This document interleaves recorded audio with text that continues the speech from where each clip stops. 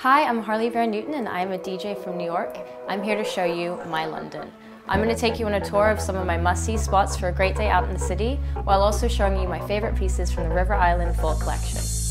My first spot today is Regent's Park on Primrose Hill, somewhere I like to escape just to get out of the chaos of the city. I like to come here with Watson, my best friend and brother's dog, and have a wander around. And I love it because on a clear day you get an amazing view of London from the top of the hill.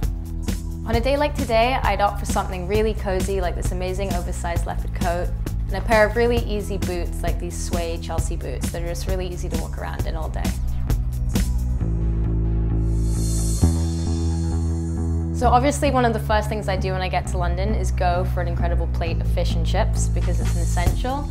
And I like to go to the Golden Hind because it's an institution, it's been around for 100 years and it's just no nonsense, great food. And just have a really nice lunch and catch up with friends. For a day out with friends, I like to keep it casual, like this little plaid shirt dress, just something that you feel really comfortable in and you can walk around the city in all day. And also just a really easy pair of shoes, like these loafers. And accessory-wise, I like to keep it pretty simple, you know, just little everyday rings, jewelry that you end up really living in.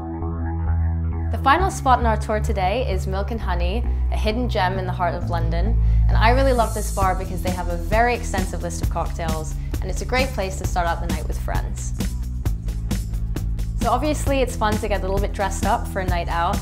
I love this little floral dress because it's something I would totally wear during the day with flats, and then you can dress it up at night with heels. A simple strappy heel like this is great and goes with everything. And you can also play with accessories, a fun earring or a cute little clutch. This has been my London. I hope you had fun and that you check out some of these spots next time you're here. And don't forget to shop some of my favorite pieces from River Island.